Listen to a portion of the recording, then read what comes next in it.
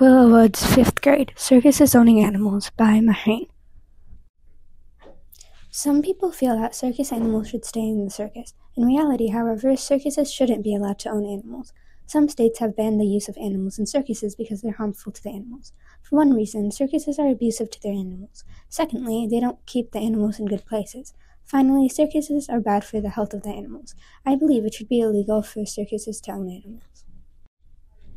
First of all, circuses abuse their animals. For instance, circuses harm their animals with hard and big things such as whips, tight collars, muzzles, electric prods, bull hooks, and more.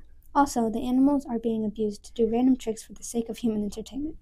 The animals don't know how to do these tricks, and they're being forced to do them or getting beaten. The circuses are abusing their animals. In addition, the animals aren't kept in good places. For example, after shows or training, they lock the animals in tiny cages. No matter how big or small the animal is, there's never enough room. Sometimes there are multiple animals in one cage. Another example is that animals need a lot of room to roam around, but they don't have that. In addition to that, the animals are sometimes chained up too. The circuses don't give their animals enough room. Finally, the circuses are horrible for the animals' health. When the animals get sick, the circuses won't do anything for their care. At best, they will send them to the circus headquarters.